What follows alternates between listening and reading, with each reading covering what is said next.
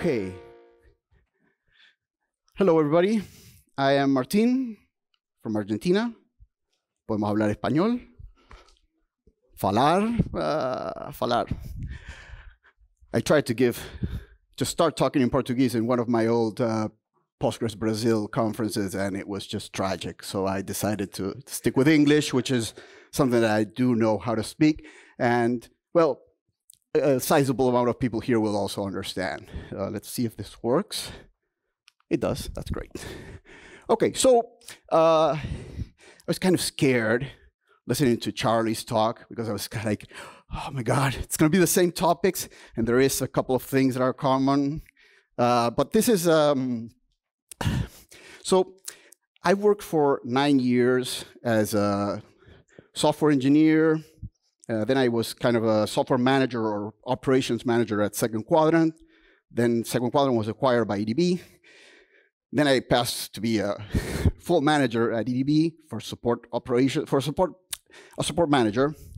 And during all those years, I was able to learn how our customers deploy and implement backups and high availability and everything else. So this is like a case study or just like an experience of several years. Actually, we have an experience for a couple of weeks, but I didn't have time to put it in. So what we're going to do in this talk is we're going to talk about different failures that customers can run into, what was wrong, and how can you prevent it from happening. So these are the 6 cases that we're going to look at. One is kind of Charlie talked about RTO and RPO. So we're going to talk about satisfying the RTO. So the RTO is a policy that the company, the business, puts in place. You know, it's like they say, well, how much time can we be down? Well, we can be down an hour. We can be down a whole day. I mean, there's businesses that they can say, well, I mean, we can be down the whole day. We'll lose some money, but it's okay. Then you got businesses say, no, it's 5 seconds. That's it. You know, the whole 6 nines, well, that's where you get. So that's the first. We're going to talk about some issues with, backups in local storage. Charlie said a couple of things that kind of align with that. Backups in the same data center. We're going to talk about the impact of remote backups. So we're going to be like growing incrementally, but showing how, okay, we fixed one thing, here's another problem that we need to fix. And then the last 2 are kind of not so related with the first 4, but kind of. We're going to talk about, why did I put, okay, remote network file system, you know, having your walls in a network file system like an NFS or any network file system. And, well, it's something commonly used by customers. And there's a couple of gotchas there that you just need to be aware of, and you need to understand how to. And the 6 is just, I'll leave it as the cherry on the top. It's encrypted backups. So let's start with the first slide. Recovery not satisfying RTO. So we're basically going to, you know, you got an RTO, the policy that you need to comply with, and you got your backups. Disaster happens. Well, you got that, you need to comply with a policy. You can't like say, okay, something happened, we need to wait a day until we recover our 30 terabytes of data. So, well, now let's start. There. So, let's give some conditions here. Let's suppose we have a large database, where a large database is something above a terabyte. Let's not talk about anything lower than a terabyte. And we're running logical backups. So I guess most of you already understand where the problem is here, right? You know. Oh, this is. I think I'm going to move to the other side. There. Well, did it? Oh. So this is what happens. You know, you run a PG dump to take a logical backup, and well, you know, I think this was just above a terabyte. You got like 26 hours of backup, which has a lot of problems that we're not going to talk about, like 26 hours holding a snapshot, bloat on tables, 26 hours of data that you lost, like Charlie said, just so many problems here. We had a customer like 8 years ago. When they joined, we checked their database. They had 12 terabytes. And they had a nightly PG dump running. So I was like, okay. I just put a comment in front of the PG dump in the cron job and said, this is not working anymore.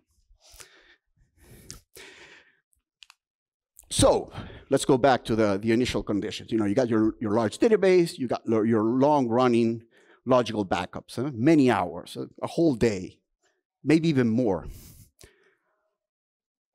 You need the same time or more to recover it, depending on the schemas. If you have many indexes, more or less indexes, it will take more or less time to recover. So you need the backup to finish, then you need to recover it, then you lost 26 hours of data.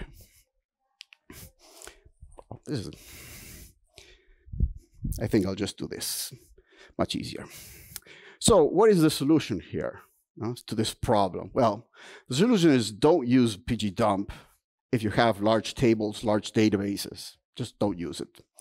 And what I just mentioned, pgdump is not going to offer you point-in-time recovery. You don't get point-in-time recovery with the logical backup.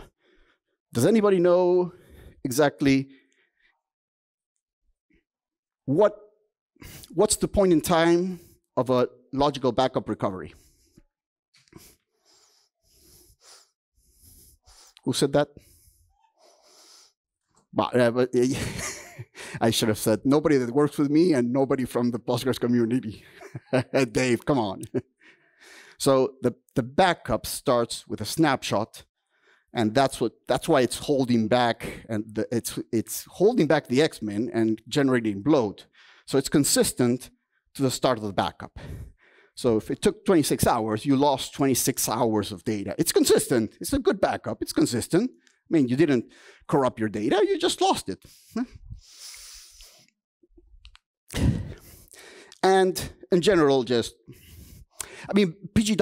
I get into discussions even with coworkers about if pgdump is a backup tool. It is. It's just not the right tool for this type of backups. Like, it's a backup. Yeah, you got a copy. It's not the copy that you want. No, well, it's very used, for example, for archiving partitioning. So you partition, you got partitioning in times, partition by time. So you got old partitions, newer partitions, then after like 3 years, you want to archive those. So you detach the partition, you do a pgdump, and you drop the table. No, that's useful for that. That's okay. I mean, what is the expectation of recovering that table? It's like, well, we need to recover a table from 10 years ago. Well, I mean, you're going to have to wait a couple of days. It's okay. I mean, it's 10 years old. But yeah, in general, I would remove pgdump. Even if it's a small database, I would remove it as a backup solution because of the point-in-time recovery. So another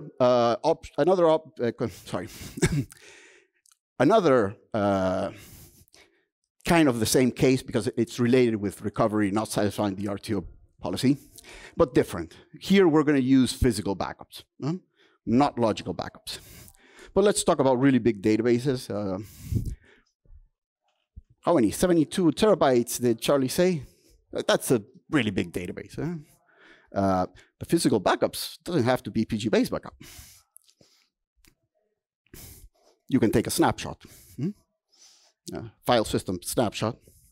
Well, in the cloud, you can take snapshots at the cloud level. So let's say you have a large database, high wall consumption. So it's like it's generating tons of walls every day. And tons, I mean tons and thousands per hour, for example. And we're taking physical backups. And well, There's always somebody who drops an important table. It's never that silly table that nobody cares about. It's always the most important table, the users table. It's never the logs table. Like the logs table, yeah, it's important, but if you lose the logs, it's like, well, okay. So what happens here? Like we need to recover. So the problem is that restoring the backup is going to take a long time. So if our RTO is very small, 20 minutes. 20 minutes is a lot. I mean, usually in businesses, losing 20 minutes is losing a lot of money. So what can we do? I mean, we got our physical backups.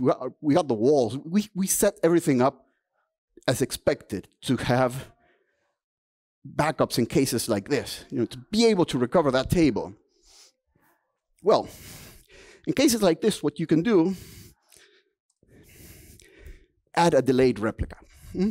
So you put a replica delayed in time. So you don't have the problem that Charlie mentioned, that replication is always super fast. In this case, replication is fast, but Postgres doesn't apply the changes. So the walls are in the replica. They're just not applied to the table. So it's just streaming, but not applying. So how does recovering from a delayed replica work? So we configure the apply delay to a number of hours, n hours, in your design. 2 hours, 1 hour, 12 hours. We had a customer that had 24 hours. That's okay. The recovery process is just going to look and say, okay, I got this record that just came in the walls. How old is it? More than n hours? Okay, then I apply it. If it's not, then I'll wait. So I do this with the recovery min apply delay. That is going to tell it how much it has to wait to apply the records that come in the wall. Then we need to have thorough monitoring, because, I mean, if I have 12 hours or 24 hours delay, and I wait like 30 hours to say, oh, they dropped the table 2 days ago, it's like, well, it's a bit too late, And, well, we need to capture or the commit ID or have like good logging with the transaction IDs or the transactions, or the queries or the DDLs or whatever. I say DDLs because it's very likely a drop table, but it could be, the typical delete without the where clause. And then we just, configure recovery target and apply it on the replica. Restart the replica, and then we got the replica with the data that was lost. Something like this. So let's say a disaster happens. Well, first thing we do, immediately we pause the replica that is delayed. We pause it. And then we start looking to see if the data has been lost. I mean, is it still there? If it's there, then okay. Start panicking, start working. Then we search for the commit ID or the transaction ID that applied that catastrophic query that was executed, drop table, delete, whatever. And we set the appropriate target time or target XID. We set the target action to pause, which is one of the other actions that you can do. Sorry. Target pause is going to do the same as PG wall reply pause. It's just, when it gets to that point, and it pause. And you can connect over and check. And you remove the recovery min apply delay because you want it to just go to that point and pause. You don't want it to delay or do something funky in the middle. You want it to get there as soon as possible so that you can recover the data. And you restart the replica. This is going to reply all the walls. It gets to the transaction ID or the target time, depends on what you configured, and you got your data back, sort of. Then you can decide if you promote the replica and use it as the new primary, or you just dump the data and restore it somewhere else. There are a couple of caveats with this that we found out last year. For example, it doesn't work. I mean, you won't be able to dump the data without promoting if, for example, it was a drop table. Because the drop table on the primary first acquires an exclusive lock and then sends the DDL, and the locks do not have the transaction time stamp. So the lock is applied immediately on the replica, and then later comes the drop table.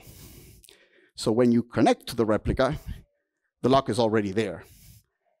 The drop table hasn't landed yet, but you can't access the table. So you need to promote it and then extract the data. That's like, had some conversations with Robert Haas about that.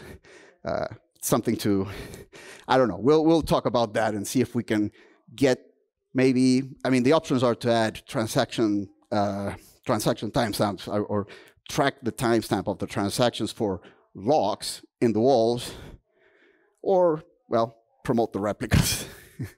But it was kind of funny because we were testing, a customer came with that, and I said, that's impossible. I mean, I've used this in the past. I just didn't think about the case of, I mean, you would normally, like, somebody deleted a bunch of data or did something, and I was like, well, okay, get it from the delayed replica. Never thought about the locks, locking the table, but it is like that.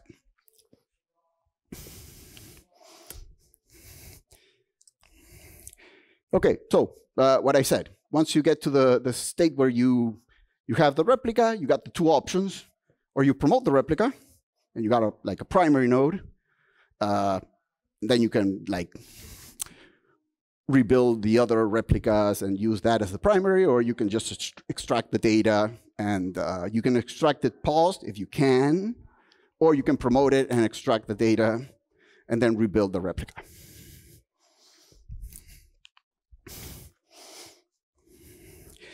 Okay. Second case, backups in the local storage. So the conditions of this, and I've seen this, I can tell you I've seen this. We got a primary node that has the PG data in some storage. It can be an attached storage, or it can be a network storage, doesn't matter. And then you got your backups, and the backups are in the same storage. So you're basically, duplicating space in the same storage. Something like this. Let's, imagine that Postgres is mounted on an NFS file system, or it could be attached to some storage. And we run a command like this once a week. And we got archiving, like, here I have something like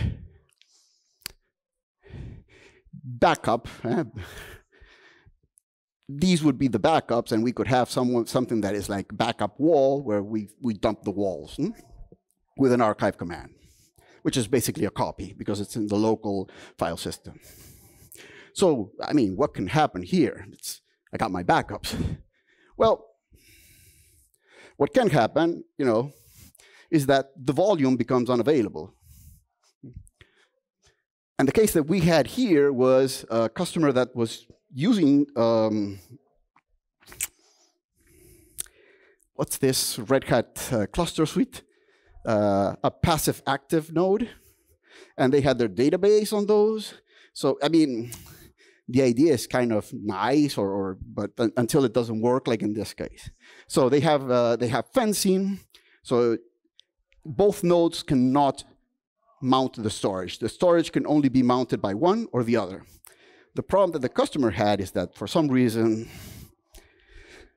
the cluster suite didn't work, and it fenced both nodes. And they ended up without the nodes, and they didn't know how to bring it back up. And somebody said, let's get the backups. And I said, well, let me check where the backups are. Oh, the backups are in the same storage. So there's no backups. The good thing there is that, I mean, the database was in place. It just was not accessible. So they were like 2 days without the database. It was a shopping cart, so they were losing money. But eventually, Red Hat came in. They called support, and they fixed their fencing. And they got once the fencing was fixed, The storage was mounted, everything was working. Then they moved to primary standby, which is the correct solution. But yes, never store your backups. Never, never, ever store the backups in the same disk storage where you have your data. It's like, if the disk breaks, you lose your data and your backups altogether. This is a solution. Huh? You got your primary, you got a replica, but even if there isn't a replica, just having the backup on a separate, somewhere aside with different storage, that's how it should be set up. Okay, so now we got one node, we got backup somewhere else. It's all there in the same data center, all running together very nicely. Well, I mean, we're fixed. Everything should be fine, right? Well, this is a real. You see the name right there, no? OVH Cloud. Everybody remembers this, right? It's like 2 years ago.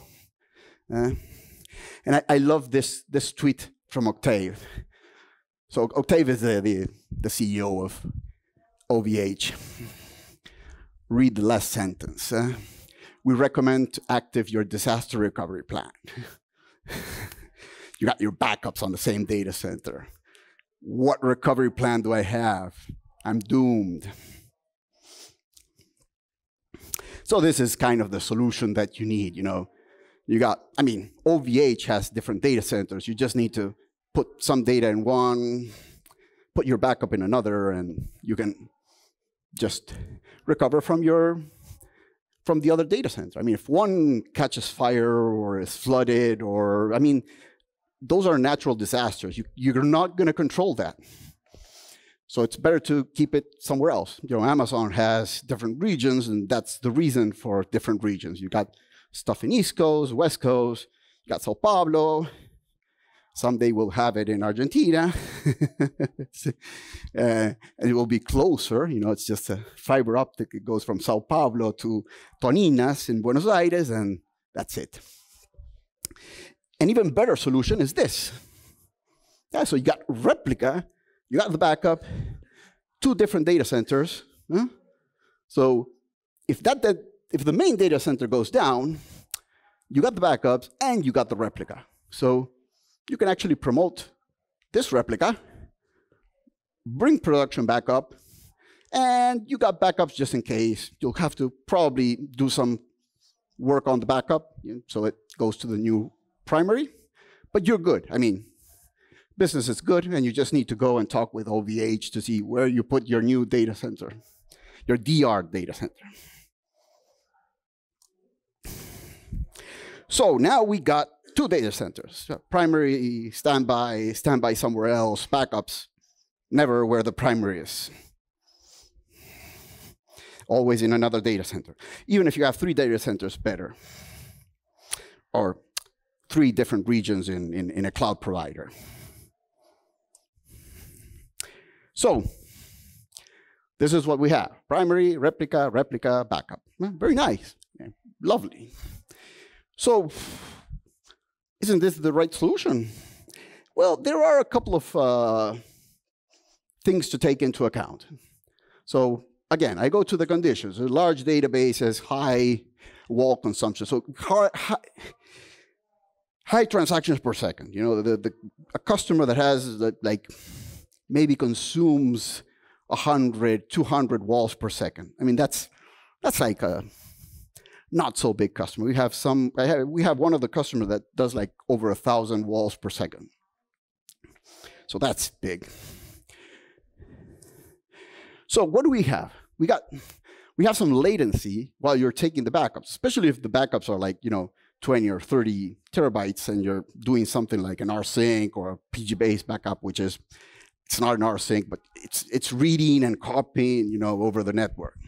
If you're doing something like snapshots, well, at some point you need to stream that snapshot somewhere else. I mean, Amazon, Microsoft, and Google, they do it transparently. You take the snapshot, say, "Oh, I got my backup." Yeah, but Google underneath is just pushing it to their object store.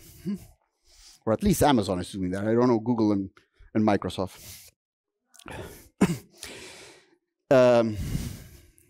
So the copy of the backup is going to compete with the replication. Remember, we had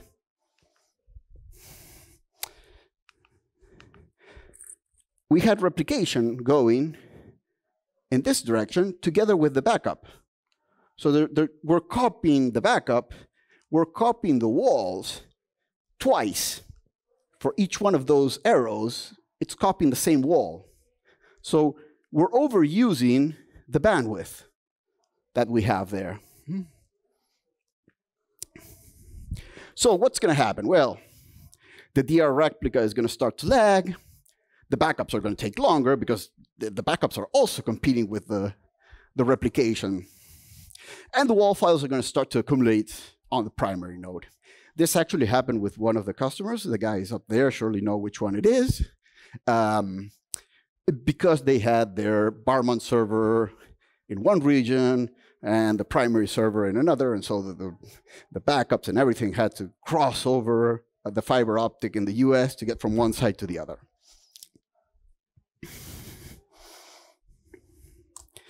Solution.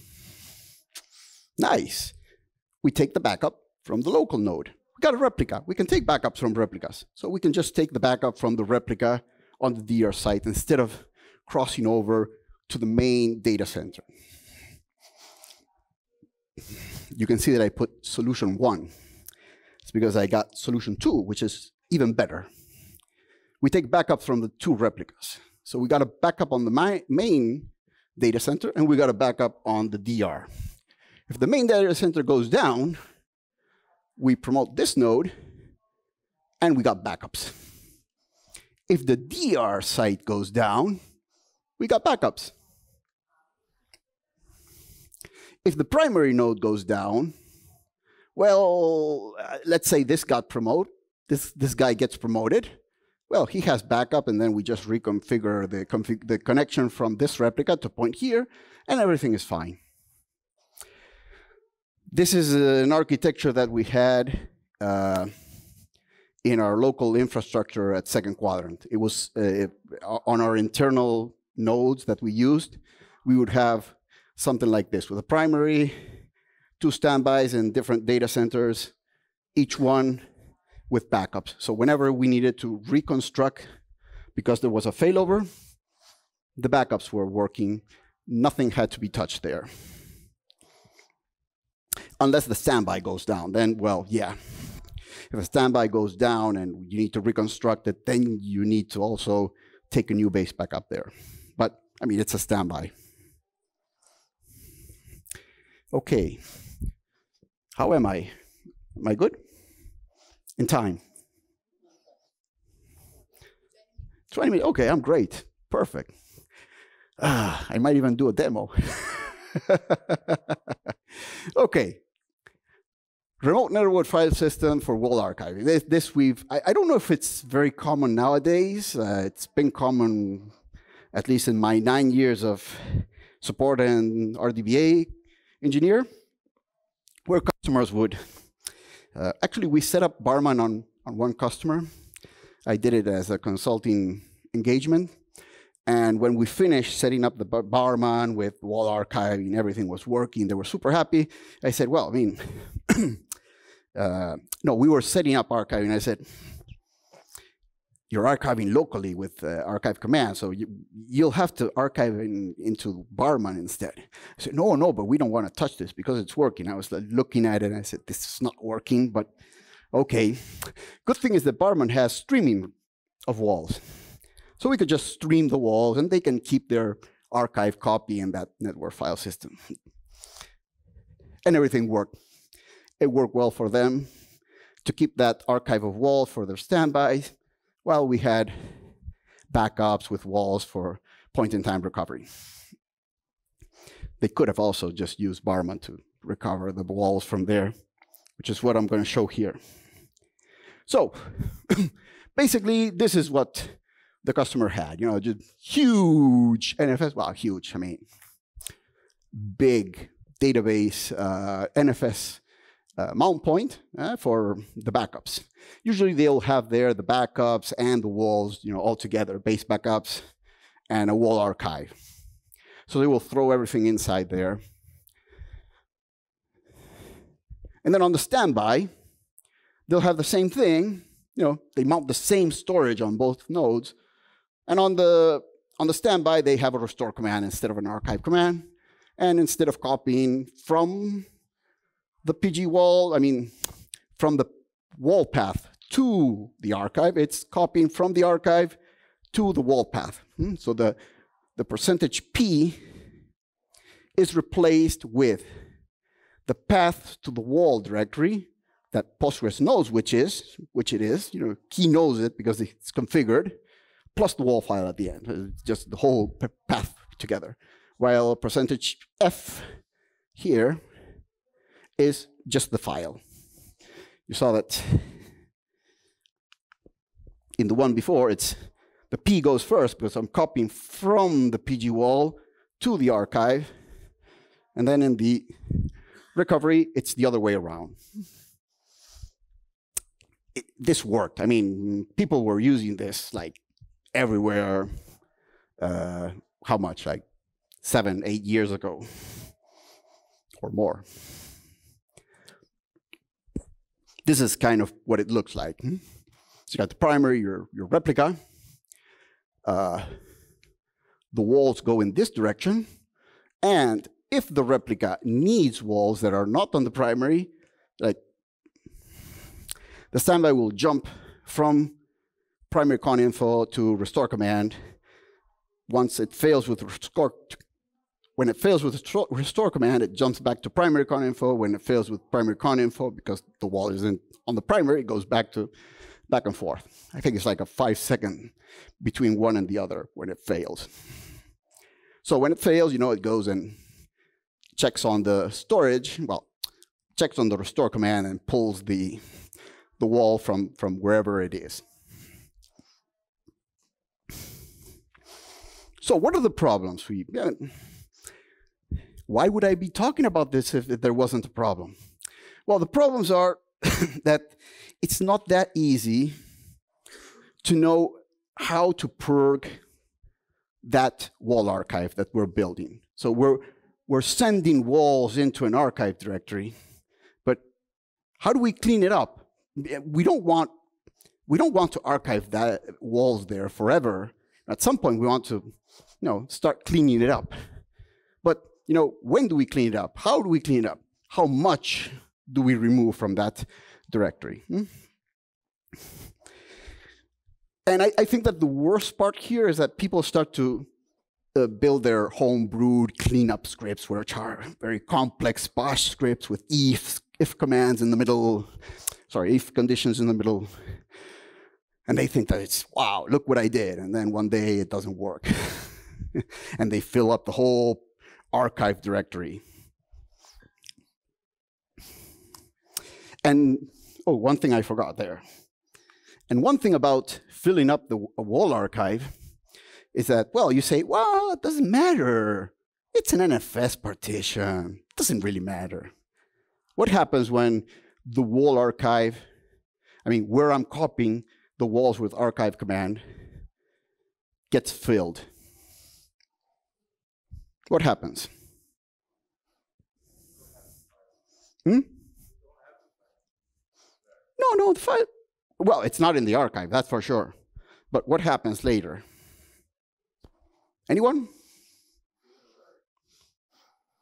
Yeah, if you look at the logs, you get an alert, What if you don't look at the logs? We're talking about customers, huh? What happens? You can't answer, Pablo. What happens? What happens with archive command? Well, that's for sure. It better not be recycled. It's not archived. Well, we're not talking about recovery. What happens on the primary? Nobody knows what's going to happen in the primary after like 24 hours of archive command failing. Which disk? The PG data, the PG wall. Excellent. There we got. I'm going to do like Dimitri. well, if I can find,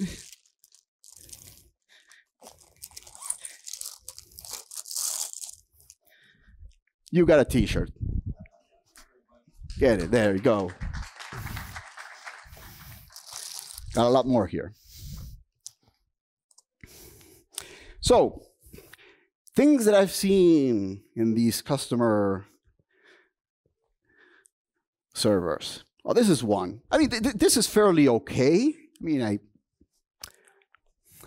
just have to find over the wall archive and just checks anything that is older than 3 days and deletes it.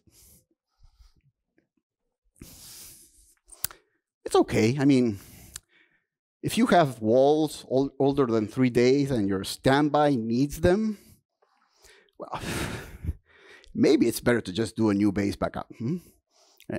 Depends. I mean, it depends on how much walls you consumed in 3 days. But usually, if you have a very active OLTP server, 3 days, recovering 3 days of walls might be like a whole week. And you might not want that. And maybe a base backup is a much easier and quicker way to recover. I'm talking about rebuilding standbys, not about recovery of backups.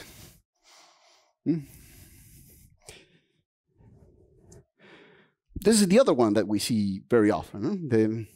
This is a tool that comes with Postgres. You can find it in the binaries, PG archive cleanup, which is, I mean, it's neat because what it basically does is you put it inside the archive cleanup command of the replica. And what it's going to do is once it recovers a wall, it's going to execute this command, which basically removes any wall that is older than the wall that was recovered. This has two problems. Well, I'm not sure if it has the second problem. Maybe somebody's going to correct me, so I'm not going to say anything. I'm not sure, that's why. But it has one problem, that is, what happens if I have multiple standbys? How can the PG archive cleanup know if the other standby needs this wall that I have already recovered? It might be that I have it, but the other replica doesn't have it, and he might need it. So this works okay if you have one replica. Another problem that it has, and it's not the one that I'm not going to tell you because I think I'm going to be wrong, is that you're cleaning up walls. What if you have backups? I mean, I might not need it for the replica to recover, but I might need it to do point-in-time recovery at some other point with base backup that I have. So that's another reason why not to have this. So we go back to the initial slide. Things to consider, what we talked about, the how and the when of the wall cleanup. Now we got the wall archive. How do we clean it? When do we clean it? How much do we clean at each step? So the probable issues are that the cleanup might remove walls that are still needed when I have multiple standbys, as we just mentioned. Or the cleanup might not work. Let's say I have a script and the script for some reason fails. We forgot to put some good logging, so it's failing and nobody knows it's failing. And one day, hey, the NFS server is at 100%. What happened? Yeah. So what's the solution that I would use here? Well, I would use Barman. So who doesn't know Barman here, or hasn't heard of Barman, or hasn't used Barman? Nobody you use Barman. Who doesn't know what Barman is? Okay. So Barman is a tool developed by Second Quadrant even before I joined Second Quadrant. So it's like 12 years old, maybe? Something like that. Definitely more than 10 years old. No, it's going to be 10 years old now. Yeah, that's it. So Barman is written in Python. It's just a backup administration tool or management tool or management of backups. So you can take backups, you can do archiving, you can do recovery, and you can set up policies. It's pretty much like PG backrest. Actually, David Steele liked a lot Barman before he wrote backrest. But essentially, they both do kind of the same thing, different. It doesn't do it the same way, but they have like if we look at it from far away, they look very similar. When we get very close, then okay, they're not the same. There are a few differences. So just like backrest, Barman has these two commands, the wall archive and the wall restore. One you put in your archive command, and the other you put in your restore command. And what these two commands do is the wall archive is just going to be pushing the walls to the Barman server for backup consistency. And the wall restore on the standbys will be pulling them whenever they need a wall. So essentially what you have is a wall hub in your backup server. So why copy it somewhere else? Your backup server has to have all the walls, because else you cannot do point-in-time recovery. So the solution is use Barman.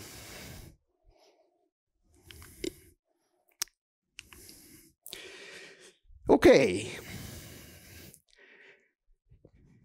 This one is very interesting.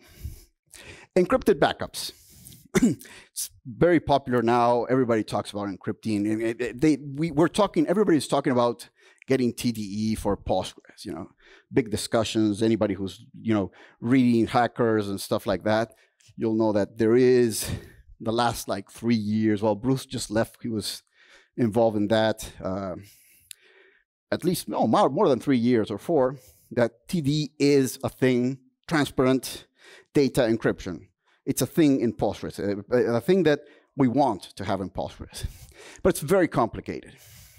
But what we can have is, and it's very easy, is have encrypted backups. It's very easy to encrypt backups. You just need a GPG key or some way to encrypt. And obviously, you need a way to decrypt. So here's our situation. Real situation. This was real situation. Backups were shipped encrypted, which is great. That's good. Obviously, it was just performed. I think it was performed with GPG. So there was the public key was in the server, so it could encrypt before it ships it to the remote site. And then all of a sudden, there was a catastrophic event. We need the backup. Great. We got backups. That's excellent. The private key was nowhere to be found. No private key, no decryption. Well, what can I say? We need a double facepalm, because when the fail is so strong, one facepalm is just not enough. It's just, yeah. Anyway, this one has a very, very easy solution. Very easy solution. I mean, not for the customer. The customers, I mean, if you don't have the private key, those backups are not recoverable. How would you, okay, I'm going to ask before I show the next slide. What would be the solution prior to, when you're architecting this? How would you resolve this? What was missing? What's the missing key here? Speak up.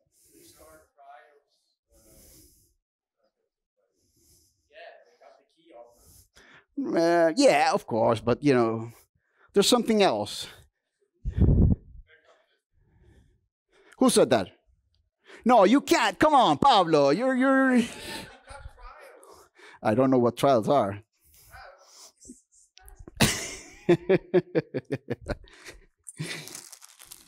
I'll give you one. Oh. So yeah, regularly test your backups. Actually, you should always test your backups after the backup is done. The backup finishes, the first thing you need to do is test that the backup is recoverable. If you had tested this, you would know where the private key for decrypting is. So this brings me to one of my last slides, which is the slide that I always put in my backup talks. The condition for any backup is unknown until a restore is attempted. Once you attempt the restore, it's failure or success. It's one of the two. The guys from from this last case, it was failure. But they just didn't know it. That's why they had the Schrodinger's backup.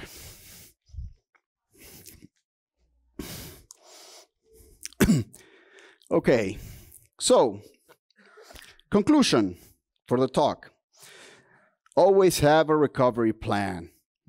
And actually, I read this I heard it in one of Josh Berka's calls.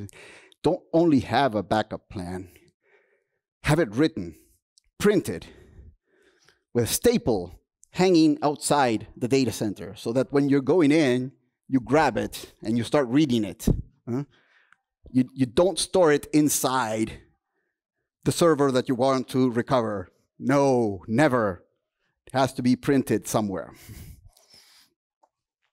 Always test your recovery, a recovery of your backup. One of the things that you can do is, while you're automating your backups, you can trigger the recover right after the backup finished. So the backup finished, okay. You spin up a node, push the backup there, recover, run some tests, all successful, we're done.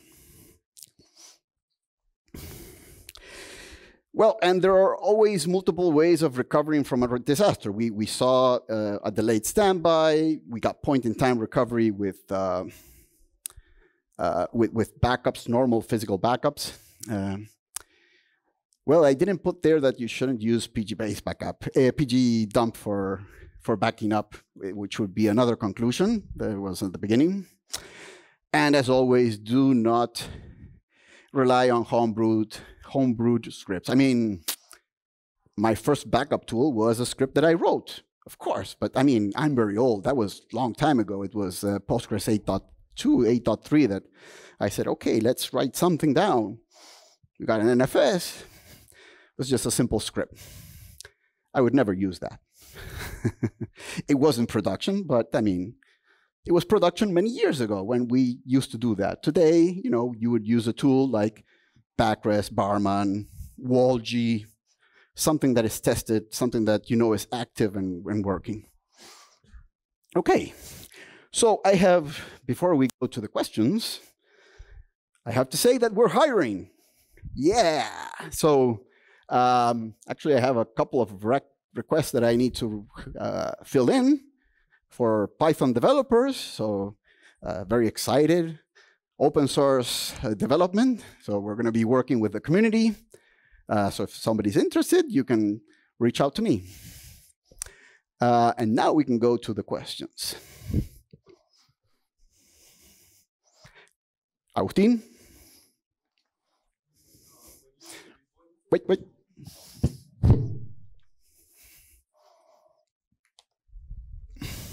When you repoint the replica in the scenario, I think it was case 4, you have the remote, the DR. When you need to, let's say your primary is down and you need to repoint your replica in the DR to the previous replica. There. You mean this one? Yeah. Is there a smart way to do it which doesn't involve taking a fresh backup from the new primary, the prior replica, or okay, so if you were using a tool like, well, I'm going to say something very foolish. I think Patroni will automatically do that. I mean, if you pick the correct replica to promote, the other replica has to be behind, else you're losing data. So it's basically Patroni would go in, reconfigure the configuration and restart the replica so that it starts replicating from the new primary. Okay. So it does like a promotion, then, well, Rep Manager did the same thing, right? Yeah. Rep Manager does the same thing. Yeah, I need to get back to Rep Manager. Okay. And the other one is, how would you test, fully test your backup, right? So only restoring the backup is not enough. Well, yeah, you could. I mean, that's like coming from the MySQL world, you would just set it as a secondary and run, let's say, PT table checksum. That it will do a full check on the actual data. There's one way to do that. So one thing that you can check, you're talking about consistency, which is different from what I was thinking, which is get your application running over it. Right. You know, like run your automated tests over the restore backup to see if they still pass. I mean, if they didn't pass with production, then they're not going to pass with the backup either. But you know, if you have automated tests that are passing fine with production data, it should pass with the backup that you just did. But the way to see if there's inconsistencies, PGDump, PGRestore. That would take care of corrupted data, let's say, right? And inconsistent data, yeah. Okay. Thank you. Usually when customers find out that they have data corrupted, it's or vacuum running, or they have a PGDump or something like something that actually reads the whole table or the whole database. You know, like if you have a table that is corrupted, then all of a sudden auto vacuum goes through it and it's a error. You also can do a PGDump from the replica too, but you need to pause the replication. You pause the replication and do the PGDump. I had a client who needs to have PGDumps, but not from the master. Bad client. No. I'm just saying that works. Yeah, no, but he was talking about the restored node. Like you're testing your backup. You do a physical backup, and now you need to test it. You restore it, you bring it up, it's working. He says, is there anything else to do? Well, run a PGDump over the node that you just recovered, restore it. If both pass, then everything should be fine. Should. Triple quoted. Makes a diff, like a diff in the data. Yeah, you that could. Would be your only way to be 100% sure that the data is still the same, because you will get the new rows or events from the replication, and you can then like consistently check at one point in time that you choose. Yeah, it's not very simple. Like customers usually, for example, for migrations, they request to know if everything was exactly migrated. It's like, well, how? I mean, I can do a count. I remember Longdisk actually had something that did like an MD5 hash over each table and would compare one with the other. But it was just like, come on, it's just terribly slow. That when you recover the backup, the database is ready to accept connection is not enough? Well, that tells you. For me, it's enough. Okay. It's enough. It is a good start. Well, I restored the PITR, and the wall were restored, and database is ready to accept. Yeah. I mean, that's a very good start. I would say that in some cases that is enough. But you know, it really depends on the policy of the business. Like if the business needs like proof that this is really, I mean, is this really going to work? And they can afford, you know, spending more time, more resources. The cloud is not free, you know. You think it's another layer of PGDump? It's going to test consistency of the backup that you just recovered, because it's a physical backup. Think of it this way. A physical backup is just a copy of the files. It's like my first backup script that I told him. It was just basically PG start backup, tar, PG data to this remote place and the name of the tar with the timestamp, whatever. PG stop backup. That was it. Yeah.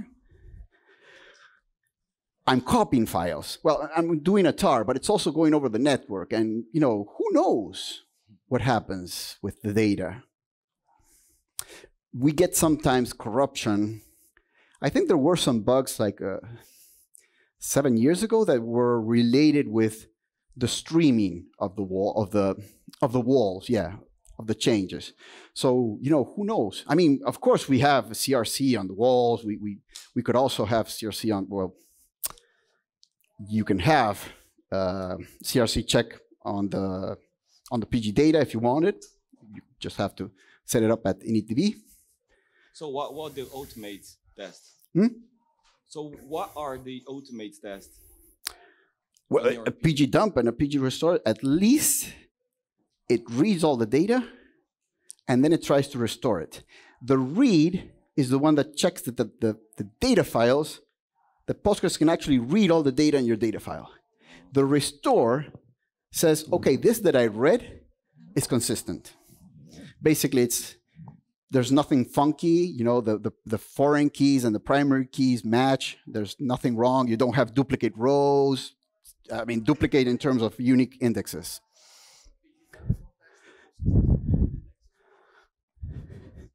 Yes, but you know what? You know what? If the indexes are corrupted, yeah, you can create that. It's the least of the problems. I mean, yeah. For checking consistency, corruption on indexes, we have another tool, which is amcheck. So you can also run amcheck. There you got another tool to run. We got time for another question? Is there another question? I'll give a sock to whoever asks another question, or a t-shirt. Now you got yours. No? Oh, up there. Somebody wants a... I'll give it to you. I'll remember you. Got it here. I'll separate it.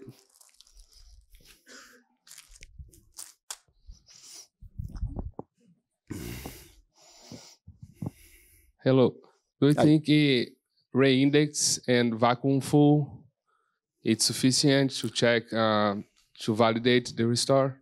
Okay, vacuum full would be kind of equivalent to doing a PG dump, because what it does is, I mean, obviously it rewrites also, but it's just reading the data and writing it. What I think it's not going to do is check consistency, which is the part that PG restore does. I don't know. Now I'm thinking about it. Maybe it does. Never thought about that one. But also PG vacuum full is it's a bit dangerous, vacuum full, over the whole database. Because you need space to hold, like if you have like a very big table, you're going to be copying it twice, plus the indexes. So usually I kind of like, don't use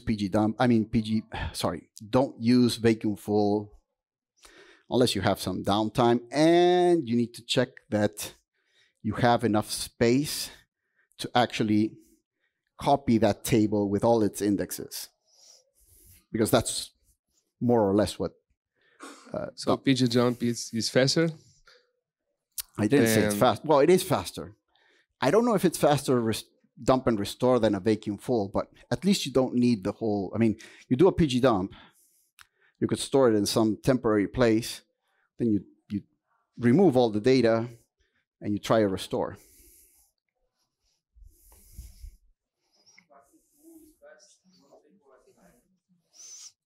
Well, if you do vacuum full and the database, it doesn't do it in parallel. It does one at a time. But still, if you have a really big really big table, say you have a table of 1 terabyte plus indexes, then you need all that space or you'll flip over. Okay. No more questions? Okay, thank you very much.